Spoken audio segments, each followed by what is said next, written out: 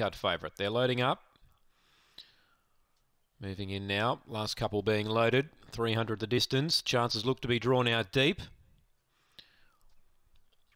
And the green light is on. Set to run. Ready.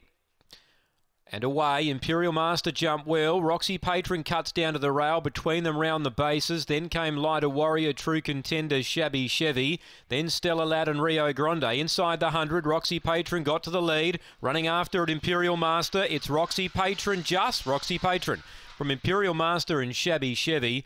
Fourth placing is a photo, Lighter Warrior or round the bases. Not much in that.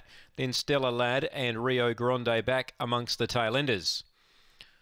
Roxy Patron was one of the best back runners in the race, and it's paid big odds to tote. On the fixed markets, it was really well supported, $7 as much into as $3.80, but on the U-tab, you've done well. 6 Roxy Patron, the winner.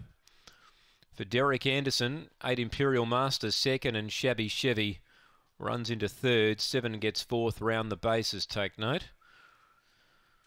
16.96 the time. 6.83. 7 gets fourth after race 7.